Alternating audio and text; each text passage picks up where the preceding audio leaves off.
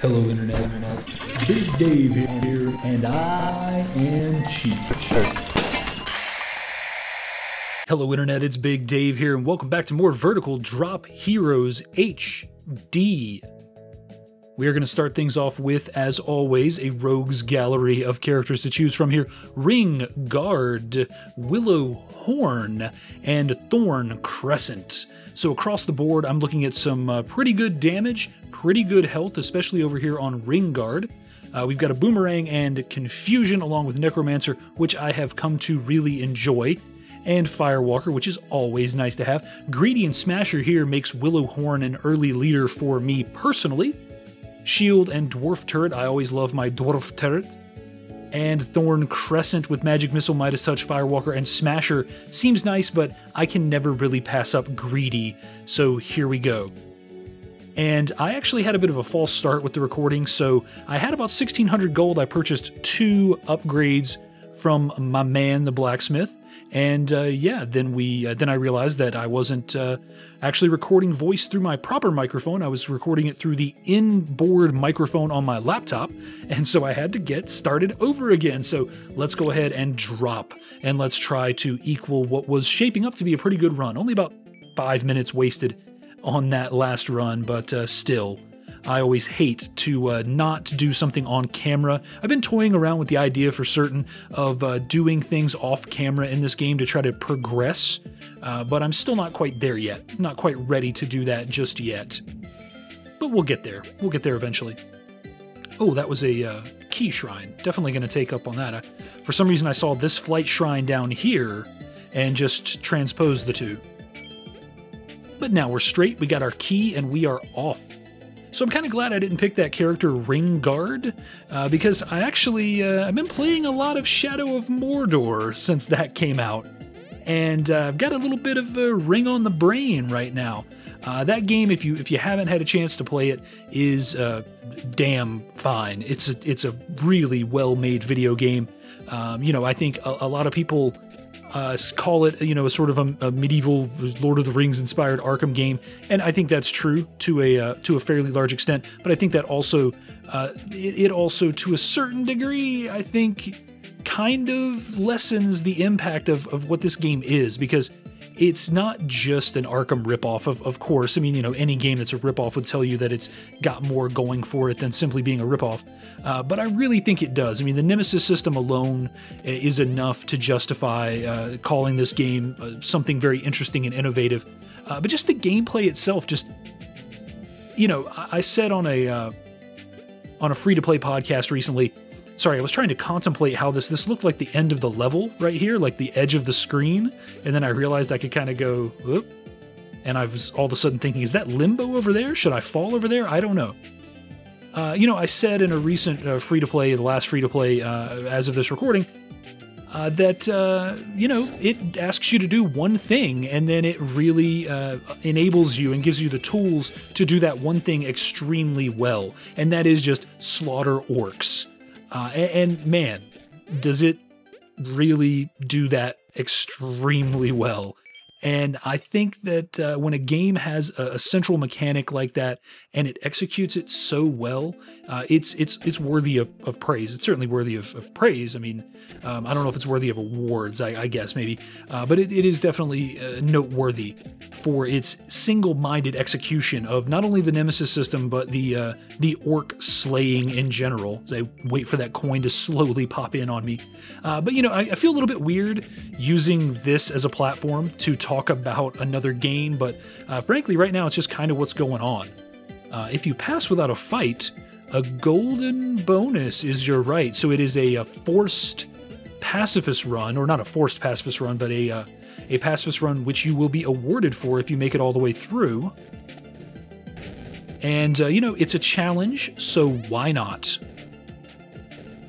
Oh, okay. Missing a pacifist orb right there, but at some point you kind of have to say, I got to, and we lost it. I was going to say at some point you kind of have to say, I've got to take a little bit of the best path in order to maintain my pacifism, but then we lost our pacifism to a oddly placed raven. But yeah, so it feels a little bit weird to talk about Shadow of Mordor whilst playing Vertical Drop Heroes. But, you know, we're like 16 or 17 episodes into this, and I feel like I've got to do something besides just say, now I'm hopping over and I'm going to take this chest. I think it's a good time to spend a key, so I'm definitely going to go ahead and grab that. Oh, that raven is always after me. Oh, you know, I mean, I gotta, if this is going to continue, I got to do something more, right? And it is going to continue at least until I can beat this damn game. And that's why I kind of said, you know, I'm contemplating some off-screen stuff. But not sure if I'm there yet with the off-screen, you know, whether or not I'm actually going to do off-screen. No more keys, but I'll take a wizard, sure. Good job, wizard. Shield the guy who's stuck in a cage. You know, doesn't seem effective to me, but you're a wizard, so you probably know what's going on. We'll throw ourselves out a dwarf turret and let him do his worst. And his worst is actually pretty darn good. Along with the wizard shield, we really take very little to no damage on that fight, and yeah, we're looking pretty good. And man, he blowed up nicely, didn't he? And there we go. On to level 3, the Endless Desert. But yeah, Shadow of Mordor, play it. If you haven't played it, play it. It's amazing. It really got me interested in the lore, surprisingly. Very few games tend to do that. Oh, it's one of those bomb levels. Very few games actually succeed in doing that. In actually making me get interested in the source material. Warhammer 40,000 Space Marine, that game got me interested in the Warhammer 40k lore to the point where I did a little bit of research on that and bought a couple of books that I never read. But still, it got me interested in the lore, and I've sort of started and stopped the Lord of the Rings books over the years, and never really read them all the way through. I mean, I've watched the movies, including the cartoons from the 70s or 80s, the amazing animated Hobbit and Lord of the Rings. Oh, hey, look at you. You look like you want to die. We'll put our shield on, just drop down, and do battle with him. Wow, he almost killed me, even with a shield on. It's kind of scary, actually. So let's concentrate. We need health. Oh, no, we got to level up, so we're fine. Alright, Shrine of Sparks, don't need it. But yeah, I've never really dug too deep into the lore beyond that. And I know that there's the, additional books, like the additional fleshing out of the universe, which is the Silmarillion or something like that. And I think some of this is inspired by that, obviously. But yeah, it really hooked me in. It really hooked me in and got me interested. It got me interested in the lore of Lord of the Rings. And I'm not going to say I'm going to go read all the books or go, dig too deeply into the source material, but it hooked me for the period that I was playing the game, and I still am. I'm almost at the end of it at this point. By the time this goes up, I might actually be done. Man, I was so hooked into it because it felt like a story that just had legs, that lived beyond what I was experiencing. I felt like I was getting just a bite-sized chunk of the world that this story took place in. And really that felt the same when I played Warhammer 40,000, the Space Marine game. That actually felt very, very similar. I felt like I was experiencing just a tiny part of what this world had to offer, that this was a story being told in one small corner of a vast universe. And that really is there with Shadow of Mordor as well. And I think that's one of the things that will often get me hooked on a game, when I feel like it's a game that is, there's more there. And it'll actually do the same thing with movies too. A movie that seems to have more going on beyond the surface will very often hook me in as well. And yeah, it was really, really interesting, a journey that I was happy to take. And I'm actually considering for what would be officially the first time ever purchasing and playing season content, season pass content. You say that in the right, so those words in the right order so they make sense to the human ear. Season pass content. I did purchase the Borderlands 2 Season Pass, but I never actually played the content. I got it, for $5 as part of a, crazy deal somewhere and thought, oh, I have Borderlands. No, wait, I take that back. I did play all the Darksiders 2 DLC. So not my first time, but my first time in a while. I don't often do that. And so, it's inspiring me to a certain degree, to try it out, to push into that season content, season pass content. Let me just make that an official term, season content.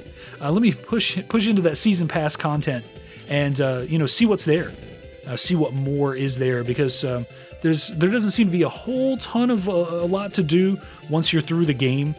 Mess around with the Nemesis system, that kind of cool stuff.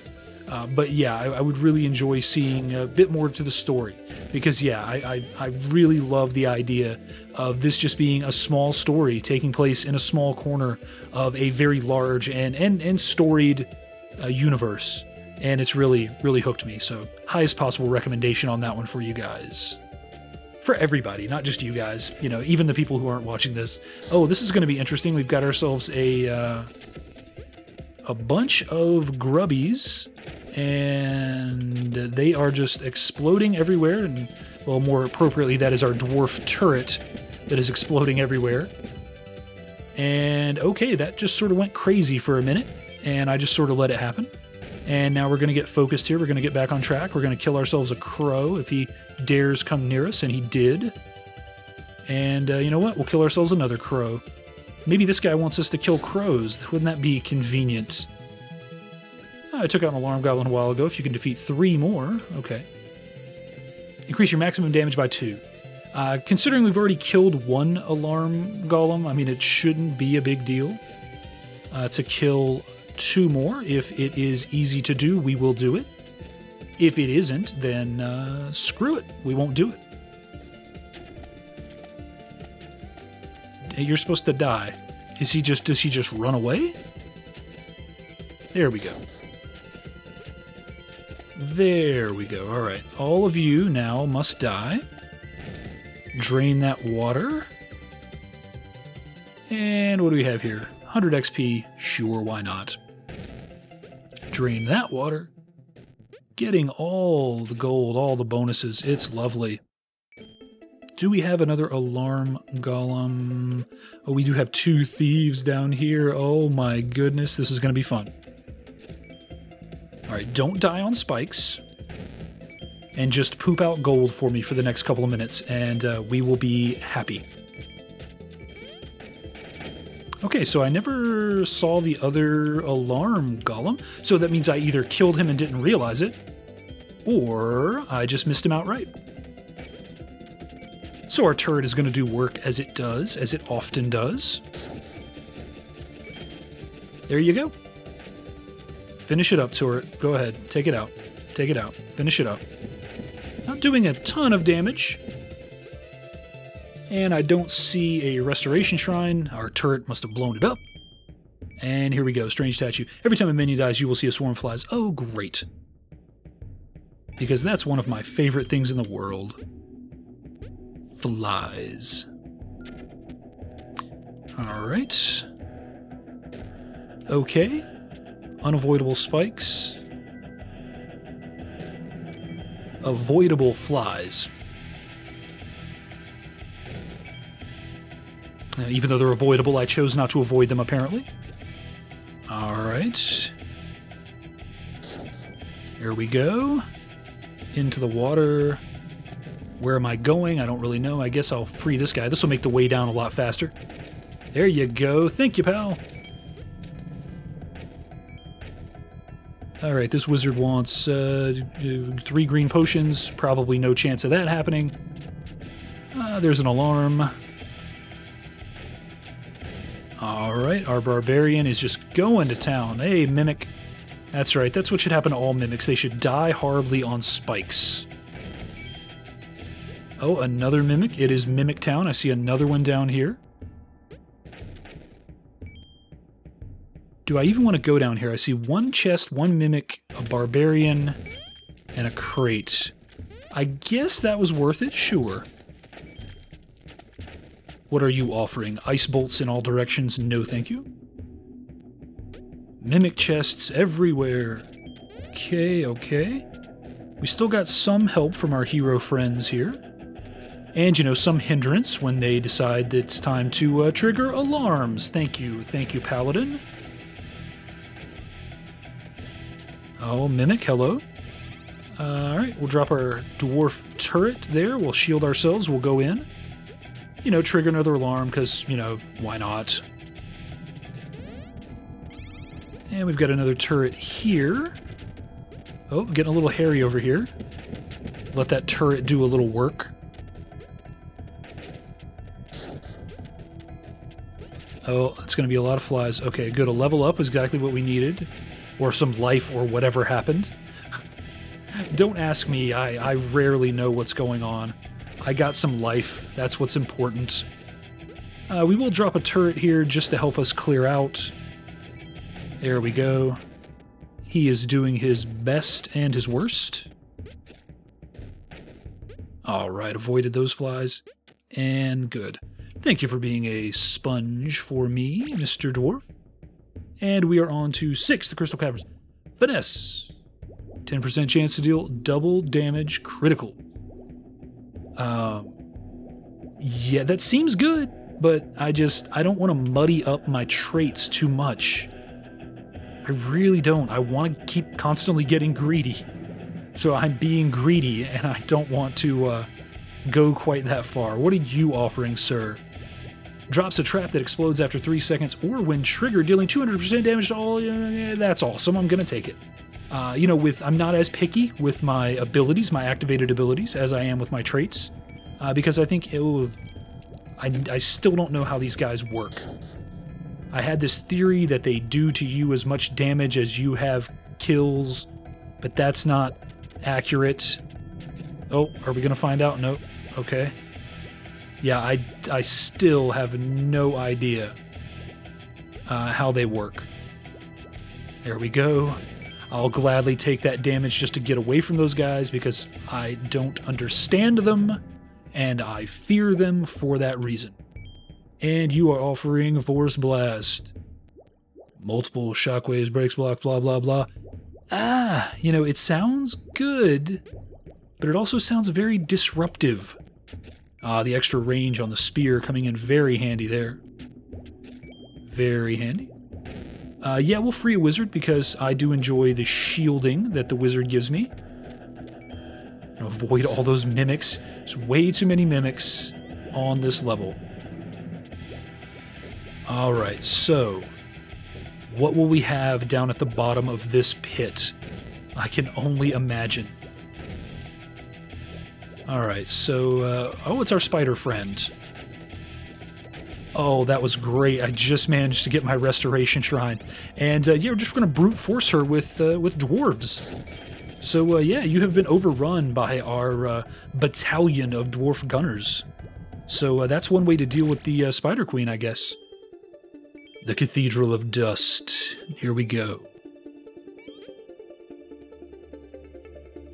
2 enemies to gain a key, sure. One that we one-shotted right away, and the other one we one-shotted as well. So 11 keys we have here. That is access to a bunch of crates. That is access to a couple of crates and a ranger. Why not? But before we do that, let's make sure that we get that crate. Nothing in it but health, oh well. Alright, the zombies. Information. Okay, it is, someone is going to want that, I imagine, right? Oh, come on, I hit you fair and square. Shrine of Frost, you know what? 22 gold, why not? Shrine of Frost has definitely hurt us in the past. But that time it went off without a hitch for the most part. Oh, hey, I love you arrow shooters. You are my favorite thing in the world. Keys, keys, keys. Lots of snipers. What do we got here? Activate this shrine. It's the ice bolt one again. Alright, well, oh. He's selling something. Sandworms. Summons 2 sandworms appear on both sides of the screen in an arc, devouring everything in their path. That sounds really good. That sounds really good. Sure. Let's do it. She just kind of freaks out there. I still don't understand completely how zombies work. She just kind of freaked out there for a minute and then she came back to life. Okay. So a key, but there's a shrine down there that will give me a key, so I feel kind of okay about that. And that shield bearer died pretty easily. take that and really suffer no consequences from that key shrine whatsoever. We get ourselves a nice ranger. And there's another ancient tablet. I feel like I've missed an ancient tablet. So I think we're probably out of luck on that. I definitely don't have it yet. You're not a mimic. You are not a mimic. What you selling, pal? Dodger. 15% chance to dodge. That sounds really great, but I'm almost out of money, so I don't want to spend money right now in case something really good comes up. Oh, and it's her again. All right, well, you have bested us in the past, my lady, but now I'm going to do my best to destroy you, Grey Witch. Come down here where I can kill you. Yeah, all right, the Grey Witch is dead. And we are moving on. I'm not even going to hang around. We're just moving on. It's level 8. Oh my god, the volcano fields, the volcanic fields. I believe this is officially the first time I've been on level 8. So, hooray for me.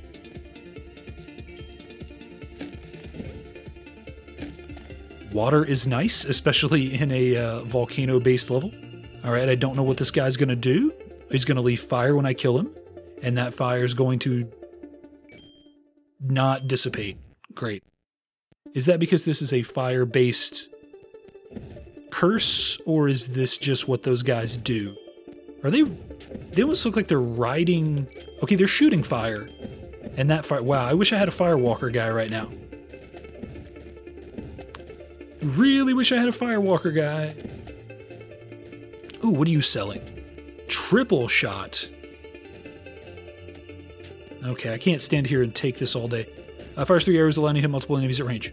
God, sure. You know, sure. Alright, we're definitely going to take that. Can't take those keys with us. I did notice your keys go to 0 when you die, so I think in the last episode I thought I used all my keys during the run, but actually I didn't. Not a big deal, just a little bit of personal housekeeping there. Alright, lots of stuff going on here. Spiders, I don't like them.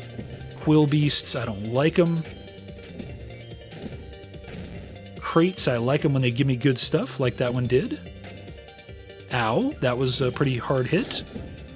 Not a fan of that. Okay, I've never seen a boss on this level, of course, because I've never been to this level. So I can only imagine what sort of madness is gonna await me at the bottom here. But I'm ready with my shield, I'm ready with my dwarves. I am absolutely ready for probably nothing. I probably know not the pain which awaits me below. Alright, here we go. Oh my god, okay. It's like a beholder. Okay, water. I like water. Oh my god, he's doing so much damage. Alright, a health potion. So many enemies, and I'm stuck. Stuck there with a little glitch, but that's okay, that's okay. Okay, how can there be fire and water? How can there be fire and water? Ah. Okay, don't be where he is. Alright, shield. Shield absorbs 50% of my damage. Yeesh, okay. This is one of the first enemies that I've actually felt like I could fight. You know, like strategically fight.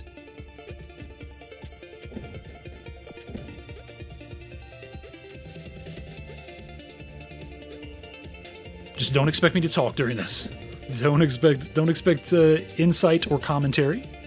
Expect me to try to approach this like a 2D game boss fight. Alright, shield myself while I waits for him to come back down. And oh my god, we beat him. First time on level 8 and we made it through. We are on level 9. Oh man. And it's snowing. Oh, Frozen Peaks. Frozen Peaks. Okay, so we got a rainstorm. Rainstorms make the water higher. Hates the flame, hates the fire. Could have really used that in the last level, but oh well. Ice is slippery. Okay. Oh, he's so cute. Look at a little puffin down there. Oh, hey buddy, I want to murder you. Come here so I can murder you. All right, probably shouldn't be so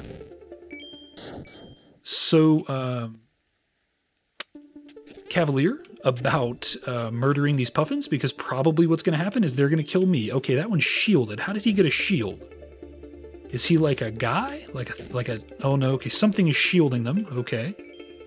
Don't know what. Oh, that guy. Oh, so, ooh, it's the enemy's version of a wizard. I see. What do you got for me, Fireball? Fires a flaming missile. Leaves a trail of fire. You know what? At this point, it's all out on the table, baby. Let's just spend that money. Spend that money. 11 keys. All right, you are shielding. Oh, is that guy over there doing the shielding? Wonder what's your name? Bud? Pauly Shore moment there. What's your name, buddy? All right, 4 enemies for gems, sure, especially when those enemies don't end up actually affecting me at all. Didn't need to waste that key, but, you know, now I feel a little bit better about my total key usage, you know. Doesn't always have to be quality usage of keys. There we go. We'll use this for sure to get down here, get that key back relatively painlessly. And we will free ourselves a ranger, and I'm just super excited right now. I'm probably not offering much insight here into what's going on the screen, because I am just genuinely excited to have finally gotten this far. Okay, thank you. Finally. All that water took so long to drain. Oh, those penguins freeze you. Those puffins. Wow. Okay, so this is pretty intense. Getting intense. That was the most awkward pronunciation of getting that I think I've ever allowed to slip free from my mouth. Getting intense. Yeah, it's way past intense. All right, let's get down here. Lots of treasure, hopefully. Oh, thank you. Thank you, water. Okay, okay, now I see the power of the puffin. Because that was bullcrap. Alright, so I don't know if I even want to go down there. I mean, I'm on life support at this point. Dwarf turret. Sure, that's working out to a certain extent. Got me a level up. Got me a jewel. Got me a chest. Alright, that Magus needs to perish. Alright, get myself an ally here for sure. I need an ally. Alright, you guys, help me out, come on. Not going to be spawning anything right this second. Get that. Lots of keys, nothing to spend them on right now. Still mad at those puffins for that freaking water trap. They kept making stuff into ice and then busting it so that it constantly poured water, so that I was constantly stuck, sort of bouncing in one spot in the middle of the air. Oh, it's a Yeti! It's the Yeti. Alright,